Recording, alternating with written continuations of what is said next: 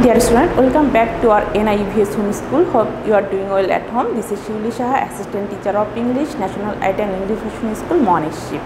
Dear student, today I am going to take your computer class for the student of class 2. Student, you know, in previous class we have already discussed chapter 3, the keyboard. The title of this topic, the keyboard. Today we will give you some short questions from this chapter. So let's get started our class. Number 1, how many types of keys are there on the keyboard? Answer of these questions: there are 6 types of keys on the keyboard.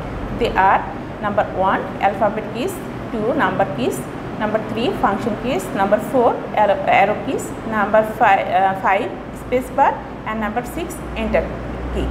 And number 2, what is the use of alphabet keys? Answer of this question is: alphabet keys are used for typing letters and words. Number 3, why do we use spacebar? Answer of this question is: the spacebar is used to give space between numbers, letters and words.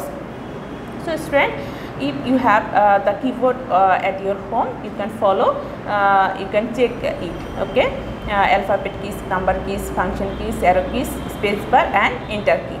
Now I am going to read these topics again. Now number 1, how many types of keys are there on the keyboard?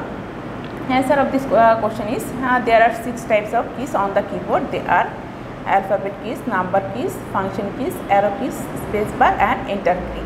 And number 2, what is the use of alphabet keys? Alphabet keys are used for typing what? Letters and words. Number 3, why do we use spacebar? We know the spacebar is used to give space between where? Numbers, letters and words. So students, our today's topic homework will be number 2.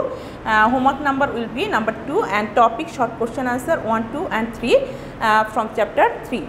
So you have to do your homework and submit it after Eid vacation. Stay well, stay safe at home. Thank you all of you. See you next.